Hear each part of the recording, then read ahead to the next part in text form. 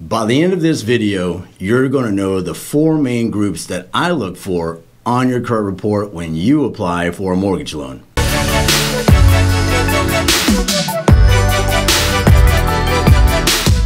So you want to know what the bank reviews on your credit report? Grab a pen because I'm going to give you the answers right now so you don't have to wait until the end of the video. Later in the video, I'll explain these more in detail if you want to know a little bit more about these particular topics. Let me be clear, these can easily reference any loan type, but for the record, because I know everybody's going to want to put their 2 cents in, and I do appreciate it, this is going to be a focus on the 2 most common type of mortgage loans, which are going to be conventional and FHA. These will also be grouped up, and insert a disclaimer, these are what I look for, and my explanations are here to help you fill in some of the blanks. And as always, the scenarios always depend on the individual. You ready? Here we go. The first thing, you guessed it, are gonna be credit scores. And that second group, or number 2, the second thing I look for are gonna be bankruptcies, foreclosures, late payments on any mortgages, especially within the most recent 12 months. And number 3, this group is going to be student loans, whether they're deferred and forbearance, defaulted, delinquent. And rounding this group up, number 4 is going to be tax liens, judgments, and collections. And if you're still watching this video, give a thumbs up and let's go into a bit more detail. So you might be asking yourself why I listed these items. Well, it's because these 4 groups can easily prevent you from passing go. You know, they also help tell me part of your story, and also so I can ask you better questions. So number 1 in this first group, of course, are going to be credit scores. There are 3 main reporting agencies, which I'm sure we're all familiar with. Going to be TransUnion, Equifax, Experian, and these are more commonly known as your FICO scores. Now, I know most of you have actually heard of Credit Karma. Credit Karma is a great tool to use. However, Credit Karma only uses 2 of the 3 major credit bureaus. Credit scores on Credit Karma, they also tend to be slightly higher. But in my opinion, and from what I've seen, those 2 scores are typically in the ballpark. You might even get your scores from your bank or a credit card company. You know, sometimes they offer some sort of credit protection or credit security where you can, get your credit score. The problem here is you might be and most likely only getting 1 score. And let me give you a pro tip. This is super important here. Make sure you get all the knowledge you're looking for, which of course is to find out all the information and education it takes to purchase a home. So common sense should tell you that's going to include pulling your credit. Earlier I mentioned, Credit Karma only reports to 2 of the 3 credit reporting agencies. Your own online bank, credit card company, possibly only 1. That missing 1 or 2 agencies could later reveal an unwanted circumstance, for example, maybe a judgment, or it wasn't disclosed at the time of application. Or maybe you simply overlooked. It happens. From speaking with different credit professionals, creditors have the choice to report to whom they want to and not required to report to all 3 bureaus. It's a good nugget right there to remember. So keep in mind, the goal always is to limit and minimize any surprises. So be prepared to pull your current credit report for a more precise analysis. Now, for some of you, and you know who you are, it's because most of us actually been there at some point, may feel like your scores could be questionable. You came here to get what you want, to learn how to buy a house, so rip off that Band-Aid, don't fight it, and don't be afraid. Have your credit pulled. It's not the easiest, to let someone know your business. I get that. Whether you know them, they're friends of yours, or they're just complete strangers. Especially if the credit is not good, or maybe should I say challenged. Let's be honest, when your credit is challenged, I guess the question is, are you willing to improve it?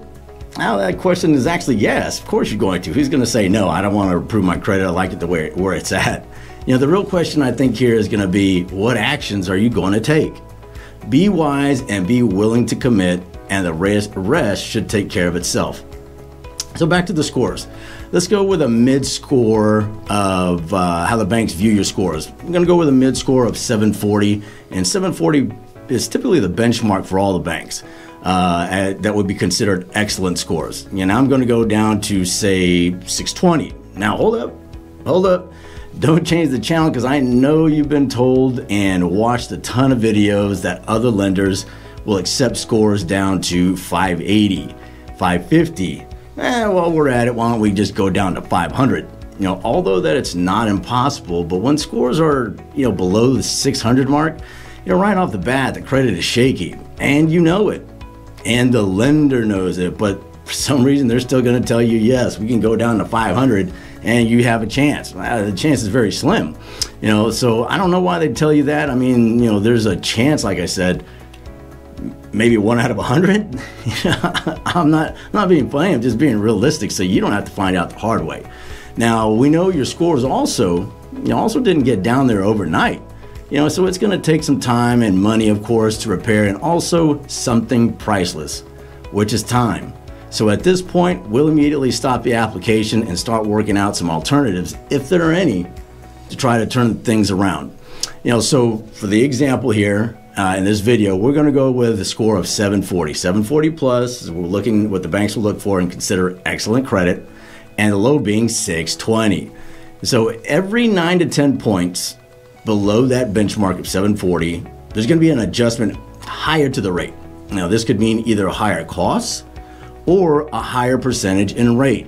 Either way, look, if you're scored in this area, 600s, low 600s, most likely you're not going to be buying this home, in the next 3 weeks. And it could be, it happens, or maybe the next 3 to 6 months, even a year possibly before you're ready to purchase.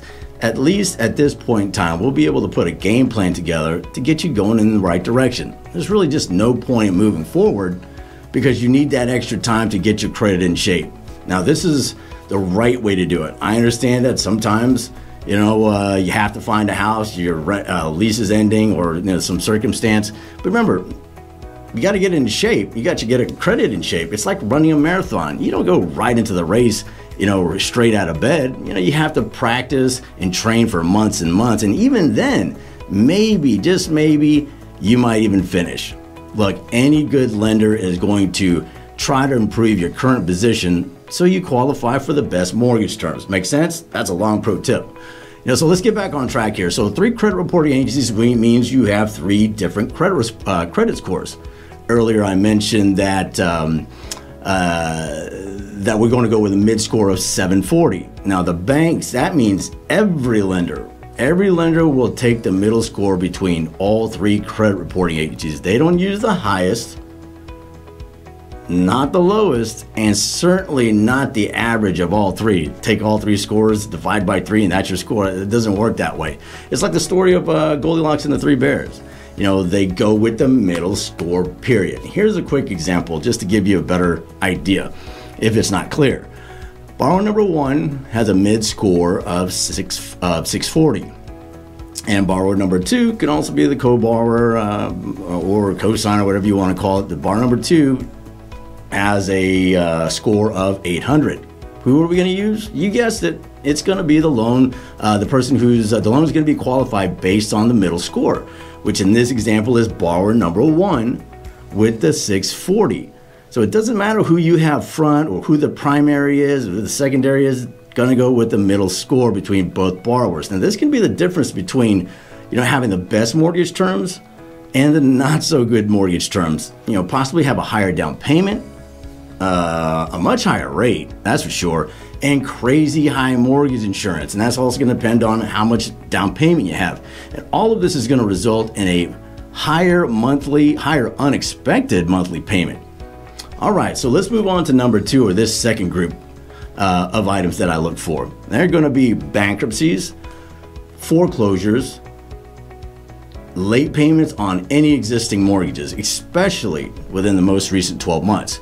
Now, here's an example. If you have And here's what I'm going to try to explain what I'm talking about here. If you have one 30-day late mortgage payment in the most recent 12 months, you might have a chance, and just really depending on, your most recent 12 months of credit history as a whole, whatever that looks like. If you have any other late payments on any other obligations or collections within that 12-month period where you have that mortgage late, it's likely that you won't be approved. Again, the answer is it depends. It depends on the individual's, particular scenario. If you have more than one 30-day late within the most recent 12 months, that's a separate discussion. Comment below if you need that answer. So let's talk about a bankruptcy. It's common, it happens, and with the way the market is right now, well, the job market, I should say, might be more. A lot of those are happening. There's a lot more bankruptcies in 2020 that there were in 2008. So they happen, and foreclosures, they happen. They're also very personal. So they may not even mention that. Hey, I have a bankruptcy or I have a foreclosure, simply because it's very personal and can be very scary. So I think it would be safe to say that no one goes into a bankruptcy or a foreclosure, goes into a bankruptcy thinking that, hey, look, I'm just going to file bankruptcy, or intentionally wants to go bankrupt, or if they have their home foreclosed, that can be scary. Nobody wants to miss payments and lose their home. But also bankruptcy and a foreclosure doesn't necessarily disqualify you for a loan. However, it does change the scenario, and different rules are going to apply.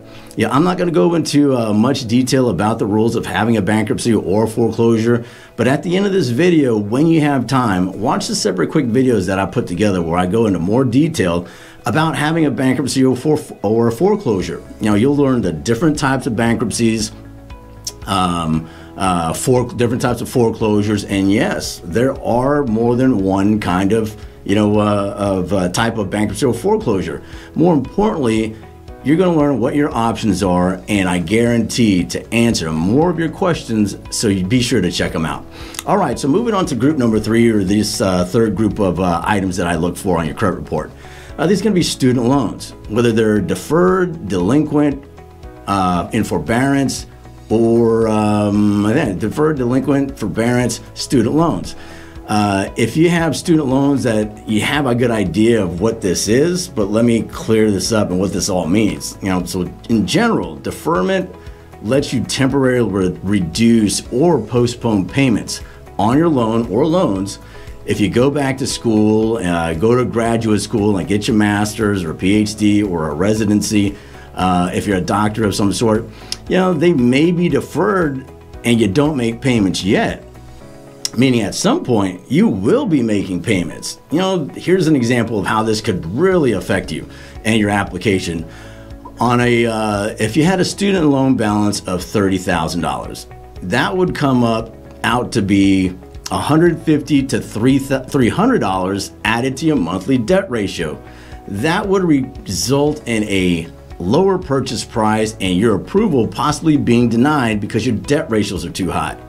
And a forbearance, it's close to the same thing, except the interest on the amount you owe increases. Forbearance, it stays the same.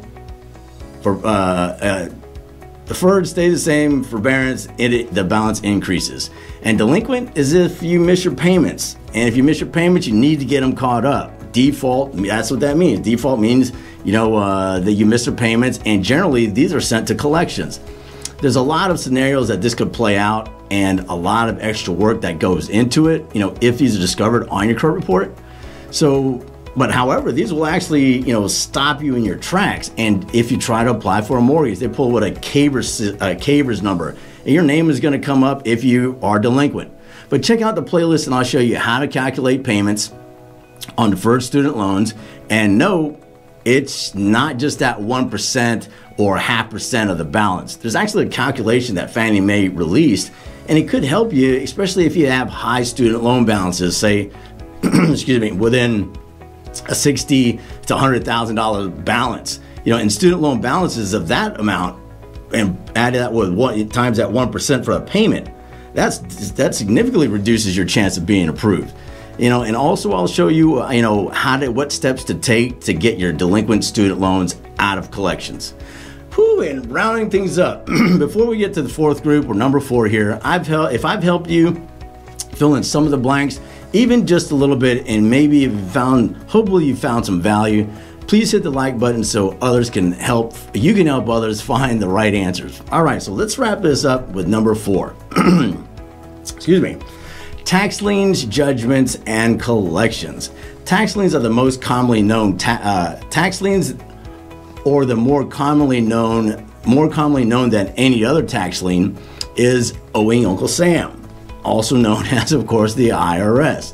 These can show up on your credit report, and this usually tends to be, but not exempt to, these tend to be self-employed borrowers, whether they're 1099 employees, those who file Schedule C's, 1120S, or 1065 each year. It's okay if you don't know what these are, but if you actually use these to file your income taxes, you know who you are, and these will apply to you. Now, why are these important? Just like student loans, these are government entities, and if you know anything about our good old government, they're first in line and want their money before you can get a mortgage. It's also a show of responsibility on your part to bigger things like home ownership. Now, does this disqualify you for a loan? No, it's not necessarily. But it does put a kink in your process and could delay, your application or pre-approval. It also depends on if you're willing to resolve the issue. The very first thing you don't want to do is neglect it. Like I said, those guys get their money. Uncle Sam gets their money, and if they'll, take your checks or take it out of your bank account, but the option here is to probably get into an installment agreement with the IRS. And this, once again, that IRS monthly payment that you negotiate can reduce the amount of home you can buy, or deny your loan application, simply because we have to add in that monthly payment against your debt to income ratio. So as you can see, these points that we went over can totally cause, a lot of headache. I struggled through some of it here because there's just so much, but it still doesn't necessarily disqualify you, from buying a home. You just have some extra work to do. Most customers that I speak with will trust my direction and follow through. The ones that don't, just aren't ready to commit to change. Just not right now. And I give the best direction to everyone that I meet with. In the end, you have to be willing to make the change. I hope I was able to fill in some of the blanks. Don't forget to check out the other videos. I go into more detail with just about everything and answer all the questions you might need to know to help you have a better mortgage experience. I have to say it once again, if you found some value in this video and I was able to help you answer some of your questions and fill in some of the blanks, please hit the like button and consider subscribing. Thanks for your time. Hi, Mackenzie.